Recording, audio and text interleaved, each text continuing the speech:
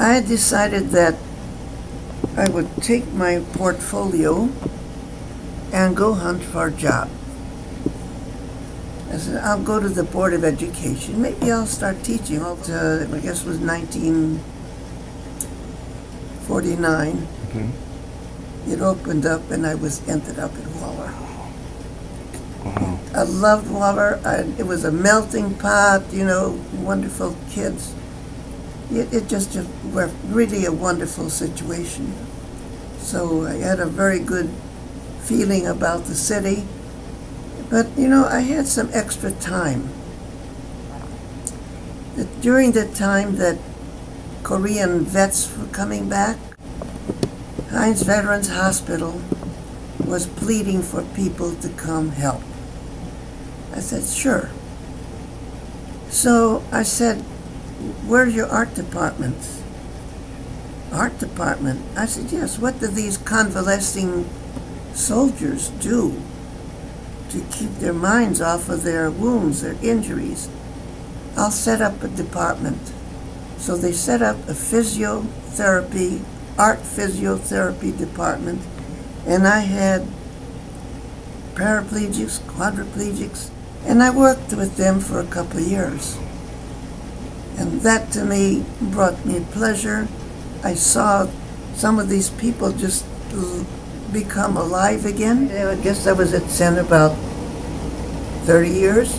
We had the clubs, the marvelous clubs. We had the aristocrats that took us to everything. We did it, you name it. We chartered buses, we went. I mean, the kids were great. You could trust them. I did the mural in 1987.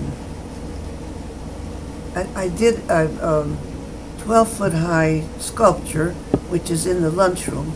And then after that, I did the mural. The kids wanted to give the school a gift, like they usually give the gift each year. They said, Elston, here we are standing on this ramp, waiting to get into the lunchroom. And we're looking at that big, ugly wall. Why don't you paint a mural there so we can look at something pretty while we're waiting to get into the lunchroom? So that's why I did the mural.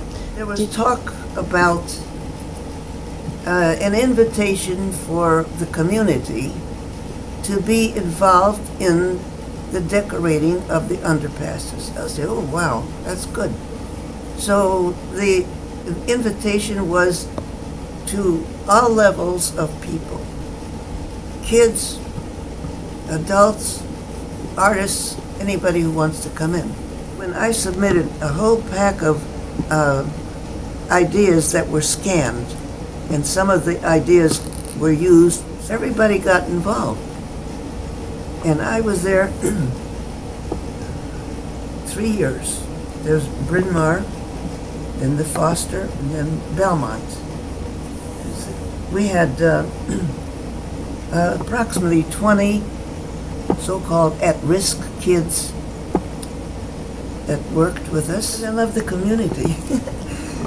And that these underpasses are so drab.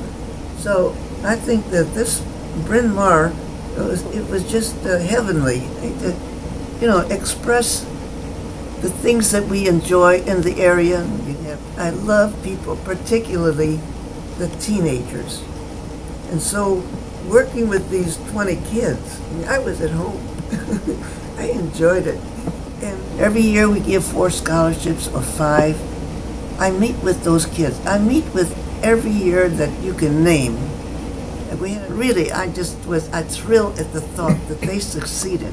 So wherever I went, I had them on my mind.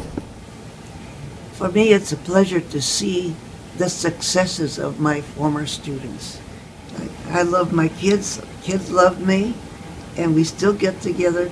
That's the world to be. And I said to my sister, I may be as poor as a church mouse, but you don't have what I have.